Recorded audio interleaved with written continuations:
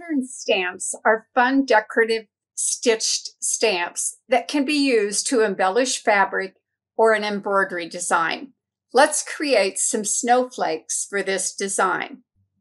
If you open the reference manual and go to the appendices, open up that chapter and go to Pattern Stamp Run and Fill Samples.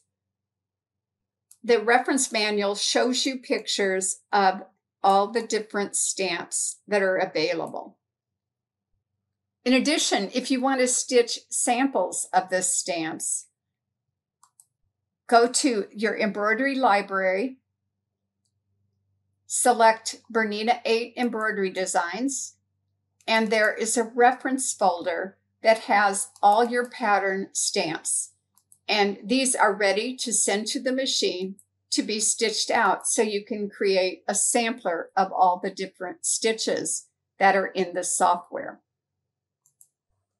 Let's choose a pattern stamp and add it to this design. If I want to see the way these stitches actually are going to look when they're stitched, I can click on the Show in True View, and the designs are shown in actual stitches. And I can scroll then to find the stamp I want to use, select it, and click OK. Pattern stamps are created with 2 left clicks. And if you want to rotate the stamp, you'll move your mouse before clicking the second time. Also, if you want to change the size, you'll hold down the Shift key and drag before clicking the second click. So I'm going to click to set the stamp, and I'm going to make this a little bit larger, and I'm going to also rotate it. So I'm holding down the Shift key, rotating, and then I'll click to set the stamp. Now to set another stamp, I can go to another area in the hoop and click, and once again, hold down the Shift key if I want to enlarge the design, and stamp.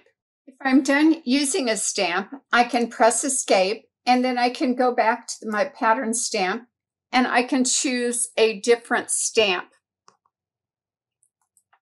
This time we'll go to the embellishment category and choose stamp 605, click OK, and I can set my stamps again the same way. If I hold down the Shift key and drag out, it's going to make the stamp larger. If I drag in toward the center, it will make it smaller.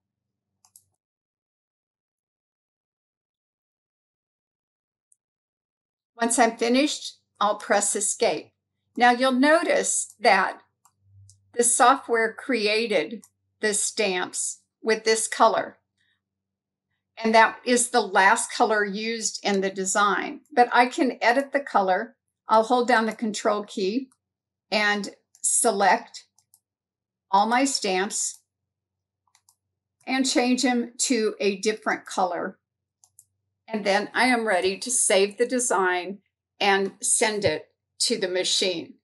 You can also create your own stamps, and you'll learn that in another video.